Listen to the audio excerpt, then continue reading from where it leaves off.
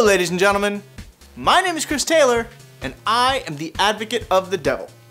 It has been nearly a year since we released our very first video on this channel, in defense of the Star Wars prequels. I'm not gonna lie, I thought we were gonna get ripped to shreds right out of the gate. We wanted to go big right off the bat, and surprisingly, it didn't suck. Actually, it's so far our most watched, most liked, and yes, even most disliked episode in our entire backlog. It's only been a year, but it's been an incredible journey and a learning experience, and the show has grown and evolved, and is gonna keep doing all that and more for the foreseeable future. It was the first episode though, and there's always a serious learning curve when doing something for the very first time. And despite overwhelming evidence to the contrary, there were parts that need adjusting. The big issue, in my defense, according to those who commented against my point of view, is that I relied too heavily on bashing the original trilogy of Star Wars movies instead of focusing on what made the prequels good on its own. For one, it's difficult to talk about a franchise as big as Star Wars, even just a small piece, without referencing other parts of the larger universe. For another, you're damned if you do and you're damned if you don't. There are other Star Wars videos that I've done that would knock us for talking about the extended universe, and then others that say we didn't do it enough. It's one of those things that really only matters depending on the person watching it individually. So here's my second take on the very first episode. Only positive bits on the prequels, no knocking the originals, and no referencing the EU. This is purely about the prequels. Ladies and gents, Prequels 2, Electric Boogaloo.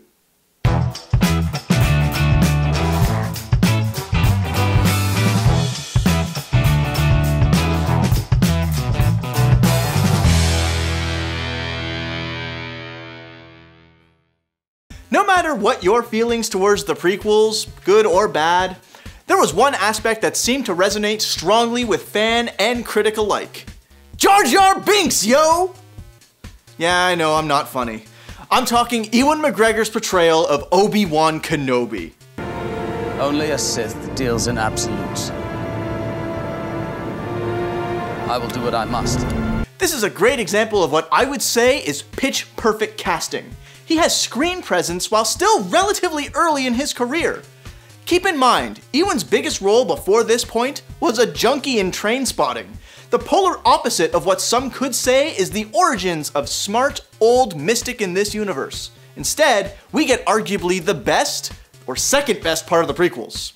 More on that second best part in a moment. Here's the thing, even those who hate, who despise the prequels have gone on record saying that Ewan McGregor's portrayal of Obi-Wan was spot on. He had the right mix of cool, calm, and collected while still being early enough in his Jedi training to be able to crack a smile and a one-liner on occasion. You were right about one thing, Master. The negotiations were short. And throughout the 3 movies, you see him grow and improve. In Phantom Menace, he's impulsive and impatient, questioning what his master is doing by bringing along a boy on their mission to save Naboo. As time goes on, you see the bond between Obi-Wan and Anakin take shape, right until the very end. You were my brother, Anakin! I loved you! I get goosebumps every time I see the anguish on McGregor's face as he stares down on his fallen comrade. You can truly feel how deeply pained he is by eliminating his closest ally. Obi-Wan in the movies could definitely be seen as one of ultimate good, and he's a strong reason why I love revisiting these movies whenever I get a chance to. However, while some can make the case that he is the best part of the prequels, I personally think there's one part, one performance that edges his role out a tad. It's ironic. He could save others from death, but not himself. In order to truly know how good someone can be, you need to place them side by side with someone who is evil incarnate. In the Star Wars universe, that ultimate evil is Emperor Palpatine, as played by an Ian McDiarmid. Pulling the strings from the very beginning, Palpatine stayed hidden throughout the entire prequel trilogy, content to play both sides of the war between the Republic and the Separatists. Now they will elect a new Chancellor. A strong Chancellor. One who will not let our tragedy continue. The actor himself is just brimming with natural charisma. Even during conversations about trade disputes and politics, things that I personally find hard to stay awake during, Ian makes it seem sinister. And there's something to be said about an actor who is clearly enjoying what he's doing. Just look at the way he smirks throughout all his scenes, the way he holds himself.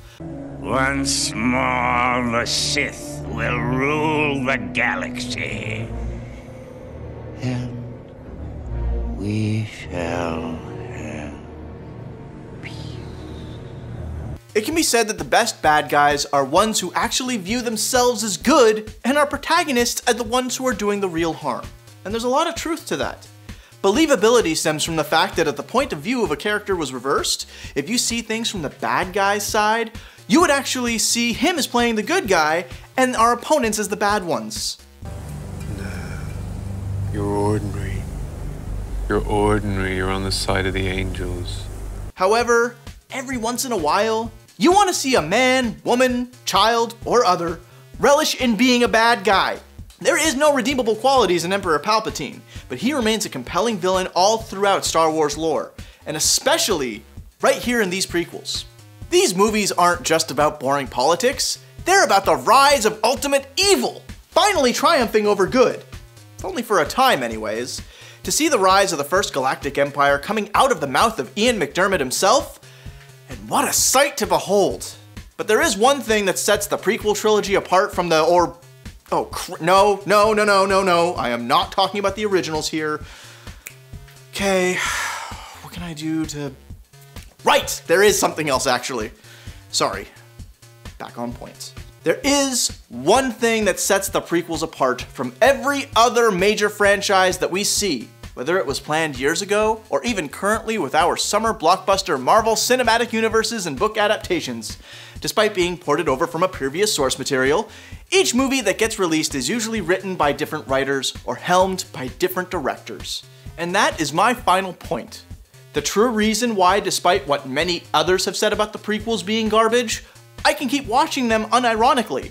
And that reason is one man, George Lucas. Yeah, I'm not even making it up.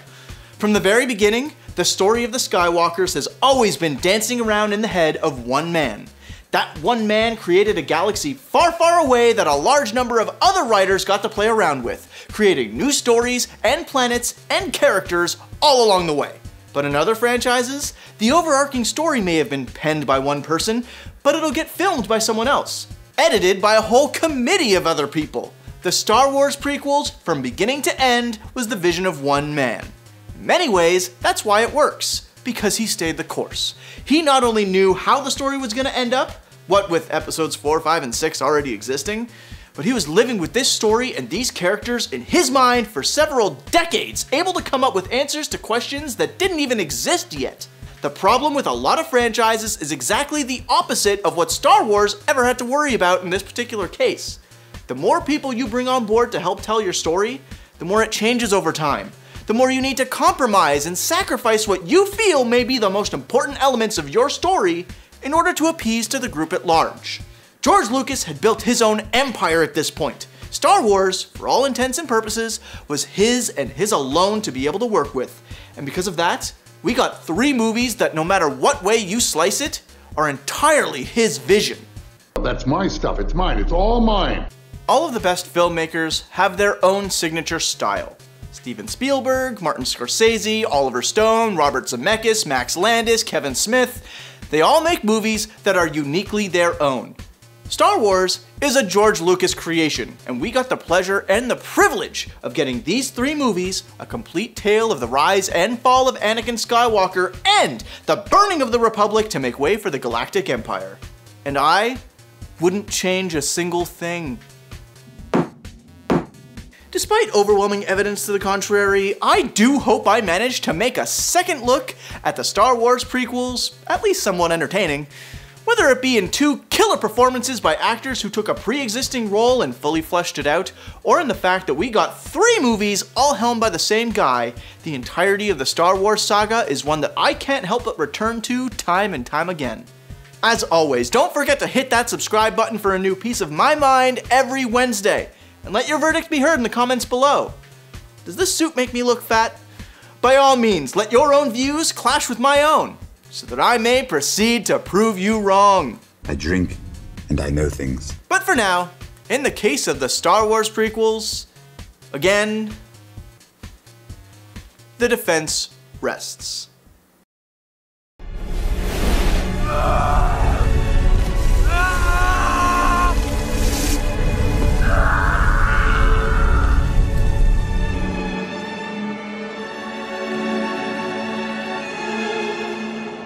Oh, I hate you.